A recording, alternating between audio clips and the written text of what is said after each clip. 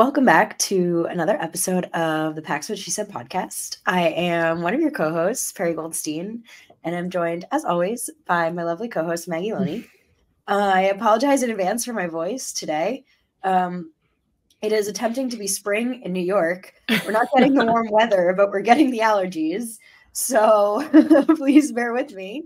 But we're here because we're going to talk about some offensive draft prospects. It's April, so it's draft month. We're here. But before we get started, Mag, how are you doing?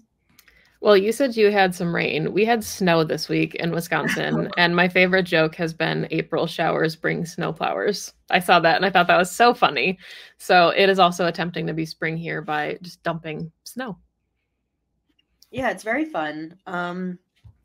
We have this thing in New York where, not to go on a bit of a tangent, but we always say that we have 12 seasons in New York City. And one of them is fake spring, and then we get rain, and then we get a winter, and then we get real spring. So we've had our fake spring, we've had our rain, and now it's April and it's 33 degrees out. So we're back in our second winter, and hopefully we get real spring soon. But like I said, it is April. It is draft season. I mean, it is fully draft season. So we're getting close. We are here today, this week, to focus on some offensive draft prospects that the Packers can take. Now, we know that they have picked 25. However, it has been heavily rumored that the Packers are looking to trade up. We spoke, if you listened to last week's episode, that we feel like the chances that they stay at 25 are pretty low. Typically, the Packers trade back, but Goot has been straying from the norm, so he likes to move around, and he has the ammo to do it this year, especially moving up, package some picks. So the rumor is that both the Packers, Eagles, and Washington have all discussed trading up to grab the Seahawks spot. So thoughts here on the Packers moving up? Yeah, so I pulled up the Rich Hill draft value chart just because I think it gives like a good kind of rough estimate of what that would require for the Packers. And it would obviously take pick 25 and then probably pick 58. I don't think they would have to give up 41, which is nice, but they would be giving up a late second rounder, potentially an early third. So if there's somebody they're in love with, and I think that's kind of where this conversation is headed, right, is I think it's value because the Packers feel like they're pretty close. And if you have these extra picks this year, we talked during free agency, right? If there was potential that the Packers might trade away some of those picks. So if there's somebody that you think is like a franchise altering player that will put you over the hump, giving up one of your second round picks is not too much to get up that high. So me personally, I think the options here would be a tackle or potentially one of the best corners, because I don't see either of those positions sliding all the way to 25 where the Packers are. So curious what kind of position you think they'd be targeting there as well. I agree with you. I think in any other year, I'd put edge in that conversation, but considering they took Lucas Van Ness last season, I'd probably put that as a stretch. You never know. But there are very few positions that just get valued that high in the first round.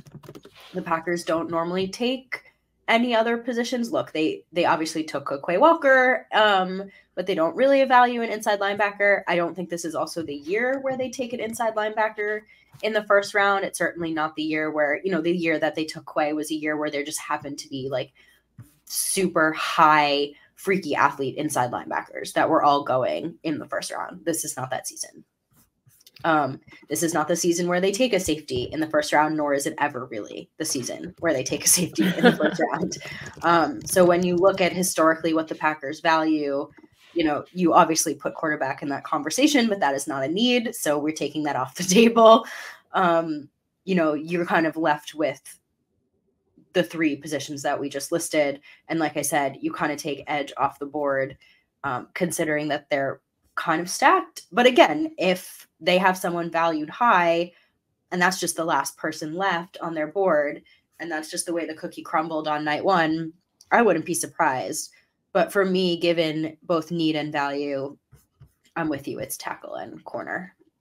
Yeah, and I mean, I think edge is really interesting because I could see that being their first round selection, but I would have seen it a lot more if they stay at 25 because I think there's a real likelihood that somebody falls. Maybe Chop Robinson is the guy that slides. Like there will be, I think, some edge rushers that slide because we know that there's certain teams trying to trade up to get into the quarterback conversation. You know, the Vikings are in that conversation to potentially move up, maybe with the Chargers. There's some teams trying to trade back. I know one of the rumors was that the Cardinals are looking to trade back. So I think the front 15-ish picks are really stacked here on quarterbacks, wide receivers, and tackles. So maybe the Packers are like, hey, some defensive pieces are going to slide. And that's their thought process, is there's going to be a really good corner that's going to be available for us. But I think more so it's, hey, if we want to get our guy at tackle, we should do so. And I think it just makes sense regardless. I know they're confident in Rasheed Walker.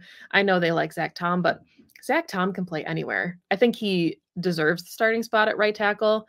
I think Rasheed Walker played well, you know, especially in the playoffs at left tackle. But if you can go get one of the premier prospects and have more versatility on your line, they always say best five, right? And if best five means putting Zach Tom at right guard and then solidifying that entire side of your offense, yeah, I mean, like I'm okay with it 100%. I agree with you. I do think you bring up an interesting point, being like what they would have to give up to move up. And I think the idea that they wouldn't have to give up 41 is also huge, because what you can get at 41 versus 58 is a huge difference. You think about the players that get picked at the top of the second round. I mean, you look every season are the guys that you're like, how did they make it out of the first round? You know, how did they make it to the top of the second round? I mean, you look at Christian Watson, right? They had to move up, obviously, to go get Christian Watson, but he got taken early day 2. He was projected to be a first round wide receiver. So having 41 at their disposal as well means that they can probably get 2 super premium picks without really having to give up all that much. And that's thanks to the trade with Aaron Rodgers. Thank you, Jets. So you brought up tackles, offensive line, period. That position has been a huge talking point this offseason as just like a major need. I think it's fair because the rest of this offense looks pretty damn good, right? Stacked wide receiver room. Likely need to take a running back, but again, looking at value and this draft, that's probably not where they're going in the first round. So let's take a look at some offensive linemen. There are definitely some names that have been associated with the Packers all this offseason. Just because names are associated with a team does not mean that's where they're going. We know this. Even when they go in for a top 30 visit, doesn't mean that that's where they're going. However, we would be remiss to not talk about them. So what are some of those names? Who do you have your eye on? And is there anyone that has not been associated that you like a lot? So I wish I had the numbers in front of me. Every year I think like I should start a draft folder of all these great tweets and resources and have them ready for when we podcast. And I always forget to do that. But last year, I think it was Paul Brettel, we had looked at the numbers, right, of how many players had come in on top 30 visits. And Brian Gutekunst really does his due diligence. And I think of like the 10 picks they made, like 7 of them had come in for visits. So he values those picks a lot, or those visits a lot as far as getting to know prospects. What I thought was interesting so far is of the like 10 rumored top 30 visits, only 2 of them have been offensive. So he's got his eyes on the defense, primarily D-line, linebacker, and safety, which is not surprising.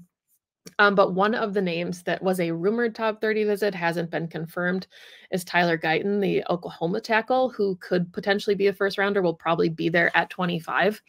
So that would be interesting to me, because if the Packers don't find a trade partner, I think they could sit right where they're at, and he would be there for them. He's 6'7", 322 pounds, 9.71 relative athletic score, so a really good athlete. Played his last 2 seasons at right tackle, which is interesting. Packers, we know, normally like to look at left tackles and shift them where they want to use them. And what's fun about him is he played D-line actually in high school, and he didn't transition to offense until college. So Some people like that, some people don't like that, but he's relatively new to playing offensive line in general. You know, he kind of approaches it from a defensive perspective, which I think is really interesting to think about your hand placement and your footwork kind of mirroring what you did earlier in your career. So he, I think, would be a name for Packers fans to keep an eye on, given that he was a rumored visit already. So I think some first round due diligence there. Very interesting. He's PFF's 8th ranked tackle prospect, so certainly first round pick. There are 2 other names that have been floating around that I want us to discuss. One controversial, one not. Both have been mocked to the Packers in so many mock drafts that I have seen from national media. And I would say, just putting this out there, that like almost every mock draft that I have seen, and again, this does not mean anything because we have seen the Packers and every team go against the grain, against national pundits all the time. But almost everyone has the Packers taking an offensive lineman in round one. Which again is super interesting because I can't even remember the last. I would love to see like the last year that they did that. I'm having a hard time even remembering the last first round offensive lineman that they took. But the 2 names are Amarius Mims out of Georgia and Graham Barton from Duke. And I think they're both really interesting for a lot of different reasons. You and I were talking pre-show about Amarius Mims, mainly because he's the more controversial of the 2, mainly because he's a little bit raw. He only has 8 starts in his career, and that's like the really big one, right? Just like not a lot of tape to go off of. This is like all draft, I would say, is projections. It's looking at a prospect and saying, not what you've really put on tape, but what do I think you can do in your future? So it's still really difficult, though, to project what a player can do if they've only made 8 starts. This was kind of LVN's thing, too, though, right? Didn't start at Iowa. Didn't seem to matter for the Packers. Doesn't seem to matter at all. He's going to probably start this coming season. The other thing being that he, being a developmental player, they kind of need a starter. Again, I don't know if that necessarily matters because if there's one team that's going to do a hell of a job taking someone with just like freaky athletic traits like Amarius Mims and turning them into a starting offensive lineman, no matter where it's going to be on the line, it's probably going to be the Packers given their track record. So in terms of landing spots, you can't really ask for something better, but it's a gamble when it comes to him. Yeah, go ahead. Well, I was going to say, just to piggyback off that, Tyler Guyton is in that same conversation, 14 starts. So if you look at the Packers' trajectory of taking guys that have played like 3 or 4 seasons, like thousands of snaps, you're looking at guys in the last 2 prospects we've talked about, and Tyler Guyton and Amarius Mims, that have less than a full season's worth of starting experience. And they're also massive. Not that like super matters, but they are a little bit outside of Green Bay's metrics as far as their size. So that is something to keep in mind as well. We know the Packers have like very specific preferences when it comes to arm length. You know, if you have shorter arms, historically, they'll move you inside. I think like 33 inches is typically their cutoff. So just not that it means anything. We've seen the Packers break the mold, especially in the COVID year where they took Devontae Wyatt, who was 24 years old, which they had never done, took Quay Walker, obviously at inside linebacker, which they historically did not draft in the first round. So they do break these molds and break these tendencies. But when it comes to the offensive line prospects that they tend to covet, I think those 2 guys are a little bit of mold breakers there. But I agree with you. What are your, I want, just really quickly, because I know your dad's a Notre Dame fan. Does he ever talk about Joe Alt? Because he is obviously the consensus #1 tackle, stardom day 1, left tackle for a decade. Like if the Packers were, I think they'd have to move up to like 7 or 8 or 9 to get him. So I don't think he's in the conversation. But I wondered if your dad had like ever mentioned him as the dream pick. Oh, with the dream. Yeah, I mean the absolute dream. He would love him. My dad loves every single Notre Dame pick though. Right. So right. No, but I mean, he has been saying for a while, ever since he declared for the draft, that he was going to be consensus number one, like best offensive lineman that was going to be, but he's going to be a stretch. I think the only chance the Packers would have for getting Joe Alt would be if he slid for whatever reason. And I doubt that's going to happen. He seems to be kind of more of that generational plug and play offensive lineman. I do want to talk about Graham Barton, though, because he's an interesting one. It's a little bit different because he's not a tackle, right? He's projected to be a center.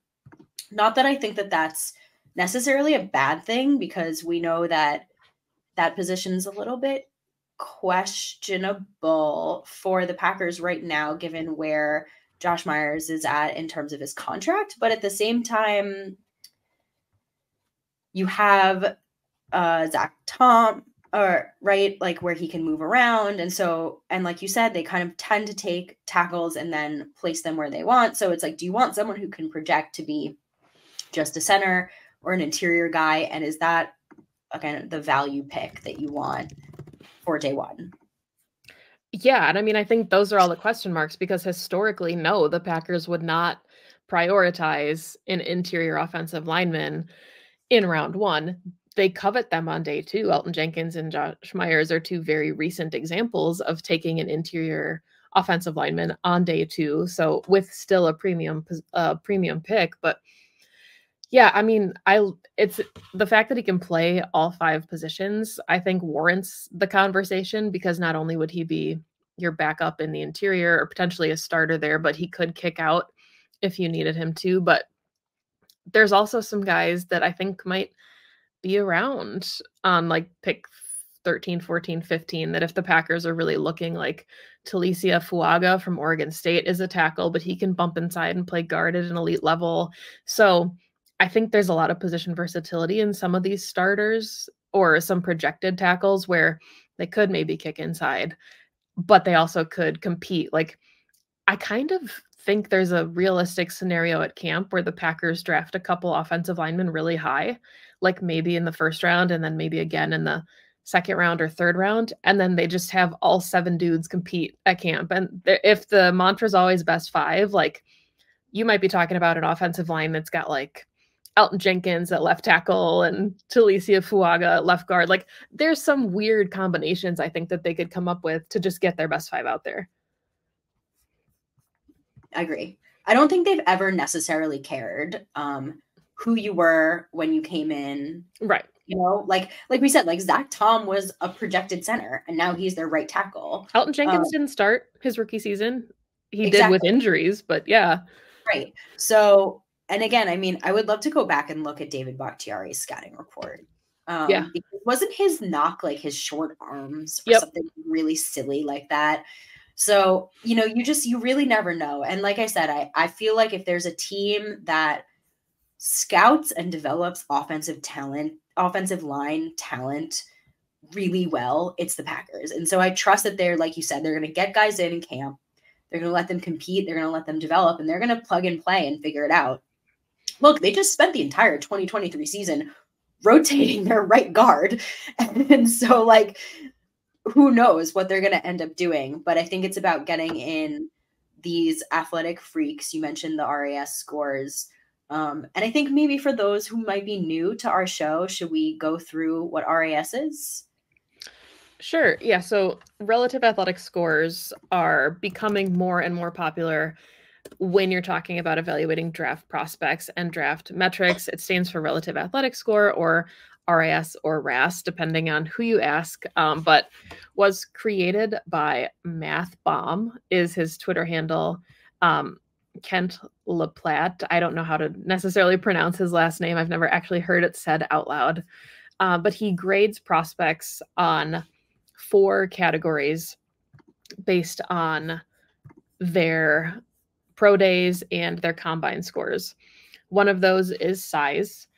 One of them is their composite speed, their explosion, which counts like your vertical jump and your broad jump, and then your composite agility score, which is like your shuttle and your 3-cone. And then he compares them against all of the other prospects from God, I don't even know how far back he's gone at this point, from previous draft classes. So it's kind of fun to get projections and say like, I think it's like 8.5 and above is considered elite. But historically, we've seen Brian Gutekunst draft players, at least in the first couple rounds, that are designated elite, like really, really strong athletes. And then when you're talking again about like 7th rounders or undrafted free agents, it's all the elite athletes. Like at that point, if he's going to take a flyer on you, you better be a freak. And that's typically like, that's what we've seen him do. Yes. So through this draft season, you'll hear us talk about Rass a lot, mainly because it is a huge, huge indication of what the Packers are going to do. Like Maggie said, historically, the Packers, especially in the early rounds, and then, like she said later, they look for freak athletes. They look for high athletic ability, body type, agility, mobility that is going to lead them to believe that you're going to succeed in the NFL in a way that either you're going to be developmentally, successful, or they can mold you, or you're already there. Like a Devonte Wyatt, let's say, who was a little bit older, but was already kind of there in terms of his athletic gifts. It is extremely rare for the Packers to take a player, even in free agency. We talked about it this year. I was very high on a Jordan Poyer. You look at his relative athletic score, then you think, probably not, because he had a very low relative athletic score. So just wanted to throw that out there for those new listeners. We will be using that term quite a bit. A little bit of breaking news in the show on Twitter. It was just dropped that Amarius Mims was in for a top 30 visit. Okay. So again, as we just alluded to, kind of an indication that there is interest from the Packers on that controversial offensive lineman. Anyone else on the line that has caught your eye, or do you want to move on to skill position players? Let's move on to skill position, but the only thing I did want to mention is that the other confirmed top 30 visit for the Packers was Zach Zinter, who's a guard / center, just an interior prospect out of Michigan. And we know the Packers also really love their prospects to have a strong collegiate pedigree, like Josh Myers coming from Ohio State, Zach Zinter, Michigan. They just had John Martin Jr. from Michigan. So he did come in for a visit, probably a day 3 pick, but he was in the building. He was one of their 2 confirmed offensive prospects that came in, knowing that the focus has been on defense for them. Awesome. Okay. Skill position. Where do you want to start? Because I think this is where things get super interesting. I do too. I don't know where they would consider taking a wide receiver. I don't know when. It would be insane if that was the big magical trade up that they were going for, but I would probably, bet my house that that's not the case. Same. Running back is a need, but have no idea when and where the running backs will fall off the board. Tight end, probably not high on their list, but there's certainly some good ones on day 3 that can round out the room. So yeah, this is where it gets really interesting to me. For me, skill position players are a day 2 and day 3. Those are day 2 and day 3 picks in my mind. I just don't see it happening on day 1. Again, I could eat my words, who knows, but that's just how I feel. There are some guys that I really love.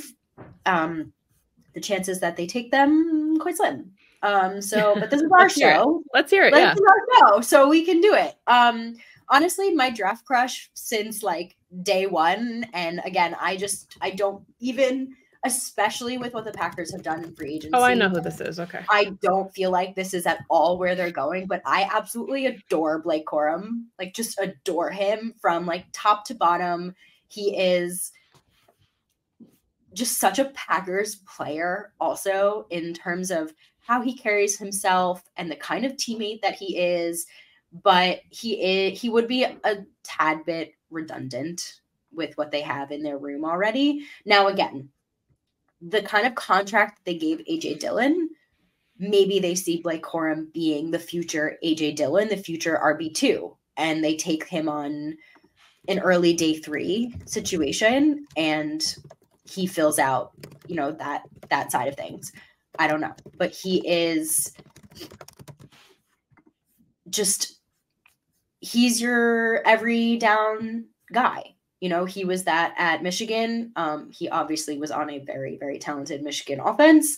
I wouldn't say that he's like, you're like, the one thing is like you're elite athlete. But again, if you're going to take a guy on day 3, I don't know if that necessarily matters for the Packers. Great vision, great balance, great on third down. Would be a wonderful contributor on a team that wouldn't need him to be the number 1 guy, obviously with Josh Jacobs.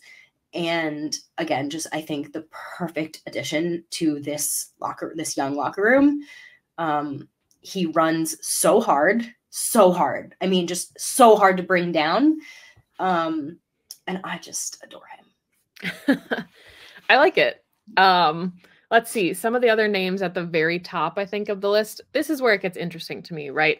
Is would the Packers potentially invest in arguably like one of the top 3 running backs in this draft, who you probably have to spend a second rounder on?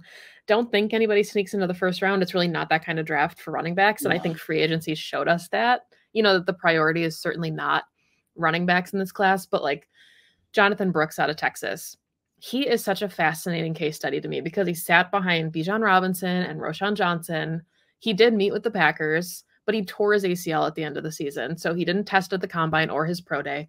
And you're not even sure when he'd be able to play in 2024, possibly towards the end of the season, but maybe that's okay. Like maybe the Packers are fine with that because they have Josh Jacobs and AJ Dillon, and they're ready to just unleash him in 2025 as the bell cow. But if they have a second round luxury pick because they have 2 second rounders, maybe they grab him because they think that, the juice is worth the squeeze there and it's a good idea. Trey Benson, probably in that conversation for top running back, freak athlete, really high relative athletic score, 4.39 40 time. He had 1,000 yards from scrimmage in both of his seasons at Florida State. Really, really strong pass blocker, which Goody is going to covet, and Matt LaFleur. So I don't know. I just think that it's really interesting. Like, do they get someone that they want to start right away or sit him? What do you think about Jalen Wright? He's interesting to me too because he's another freak athlete. Really good explosion. He's so young. He was born in 2003. God, that makes me feel old. That makes me feel so old. But yeah, another 4.38 kind of like speedster, really good explosion. Great pass protector. Yeah, good in space. Like, I think that's what we're going to look at too. My favorite, like, I don't know if he even counts as a sleeper because I've seen people talk about him a little bit more, is Tyrone Tracy out of Purdue. Okay. He played wide receiver for 3 years, actually for 4 years at Iowa. And then he transferred to Purdue and became a running back. He's got experience as a kick returner. He has over 2,000 scrimmage yards and 15 touchdowns in his career. So just a really fun prospect who has good hands. Josh Jacobs wants to be more active in the passing game. He said that when he met with the Packers. AJ Dillon can do it, but you're talking about someone who played 4 years of wide receiver in college and then became a running back. So he's just like a really interesting prospect and feels like a good kind of like chess piece for Matt LaFleur to do whatever he wants with as a third running back. Talk to me about hometown guy, Braylon Allen. I feel like he's the guy that a lot of Packer fans are going to want because of that, right? Like, he's fun. He set records while he was a Badger, and rightfully so. Another really hard runner. Like, I think he was born in 2004. So if you want to talk about feeling old, he is insanely young. Really intriguing too, because he's tall. Like, he's 6'2". He doesn't have the typical body type of a running back. But would be a really nice change of pace. Again, I think the question here is like, he's 245, so he's a big back. Like, we're talking about almost as big as AJ Dillon, taller than AJ Dillon. So like, where do you see him being utilized, and like what becomes redundant? Because I think that was kind of the thought process going into this, right? Is like, you got to find your next Aaron Jones. Yeah. And I don't know who that's going to be. Yeah.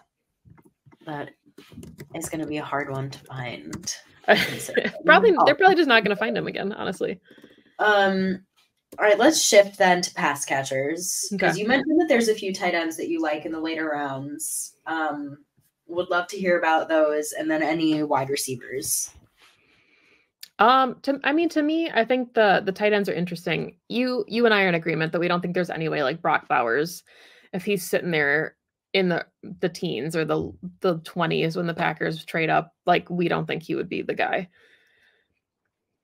No, agreed. Okay.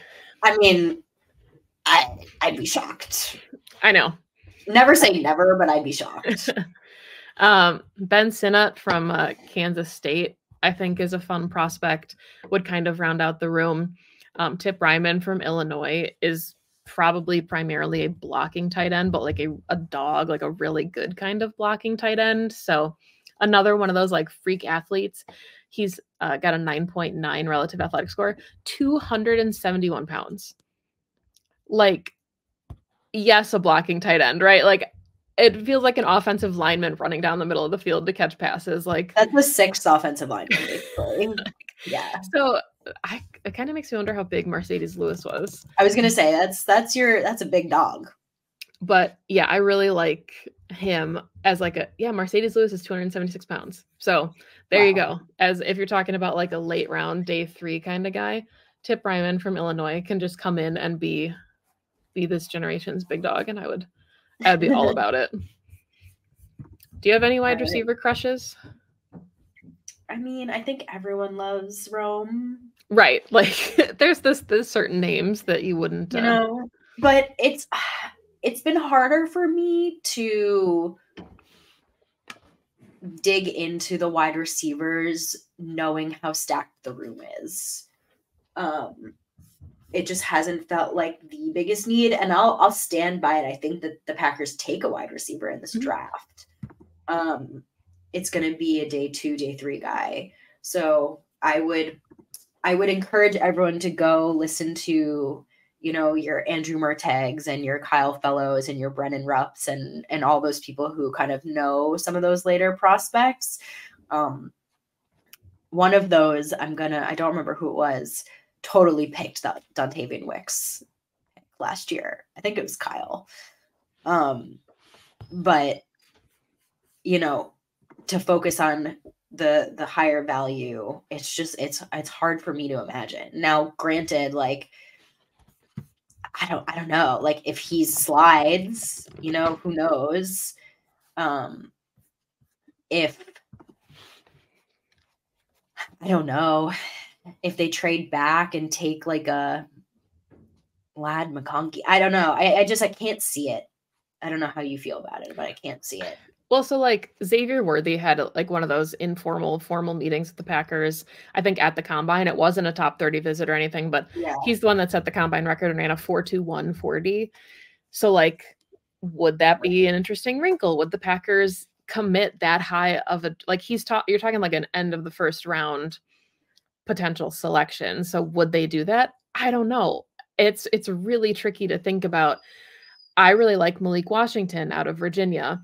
Unfortunately, he's a recent transfer, so he didn't actually get to play with Dontavian Wicks, but he's only 5'8". So I don't think he would even be on the Packers big board, but we also didn't think Jaden Reed would be on their big board last season, and then they broke their thresholds to take him. So really, really interesting conversation surrounding the wide receivers this year, because there's some really good ones, Xavier Legette, South Carolina, but I think these are all guys that are going to get snatched up earlier than maybe we're expecting them to, because I think the run on receivers, it's such a good class that they're going to go really early.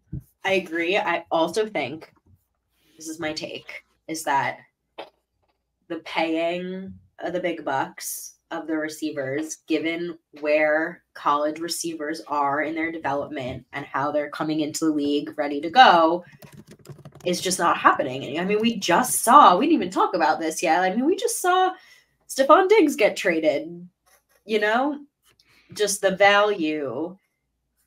I think teams are seeing like, well, why would we pay you if we can just draft someone who's ready? I mean, fully ready, right? These guys coming in, these drafts, these rookies they're a different breed than we've ever seen before. So they're going to start getting drafted higher and higher, I think, than ever before. And rightfully so, if they're ready to go, don't need as much development.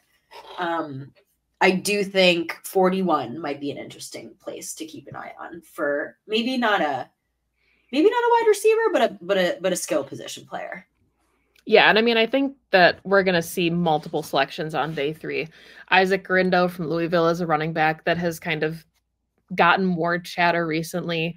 A lot of these guys that like don't have a ton of tread on their legs because they've either bounced around and played at multiple universities, or they were behind some really explosive athletes, so they didn't get utilized as much. Like, those are fun, fresh prospects to think about. Isaac Grindo is fun to me because one of his RAS comps is Amon Green. And then the other one is Edgar and James. So it's like, yeah, okay, that'll do. Like, that's good. Before we wrap, have you looked at quarterbacks at all? Because I think Packers fans might hate this, but the one quarterback that I think would be so fascinating to sit behind Jordan Love and work with Matt LaFleur is Joe Milton out of Tennessee. And he's very polarizing because he is a freak athlete, but he doesn't have like traditionally sound mechanics. Like, he's an athlete, not the best quarterback prospect. So he would need a lot of work and a lot of development, because it's like, hey, the stuff that we want you to be good at, you're not as good at, but like, you're fun to watch. 9.98 relative athletic score. So I just think that would be really fun. 7 rushing touchdowns in 2023, like with his legs, 6'5". So that was just me thinking about, like, if the Packers are going to take a quarterback to develop, go get the guy that LaFleur can mold into a really good prospect. That's a really interesting guy. This is going to sound crazy. I love Bo Nix. I think you mentioned that on a different show. I don't know what it is. I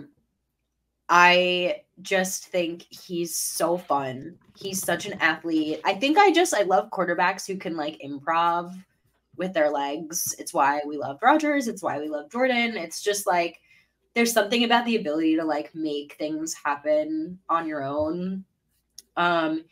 He obviously, I think like you just mentioned, he's got like really inconsistent footwork. So that obviously would need to get cleaned up. But all those things, the processing, the progressions, the footwork, like, you sit behind someone, you don't start, you can focus on those things, right? I don't think he's not a starter right now. He could be, right, but he's not. He played a lot in college. He's got a big arm. Like, I just think he's got all the intangibles. It's just a matter of like molding it. Do I think he's going to end up like being like the Packers starter one day? Like, no, I mean, I hope not. Right. Terribly wrong. But I don't know. I wouldn't hate it. What does your dad think of Sam Hartman from Notre Dame? No. Sam Hartman is a college quarterback. Very good-looking college quarterback. All right, I don't think that's Jay's scouting report, but No, that's Perri Goldstein's. All right, any final thoughts before we wrap this one up? Next week, defensive prospects. I think this is what we're more excited for. I made a joke on Twitter, but that is where I want to spend all of my time.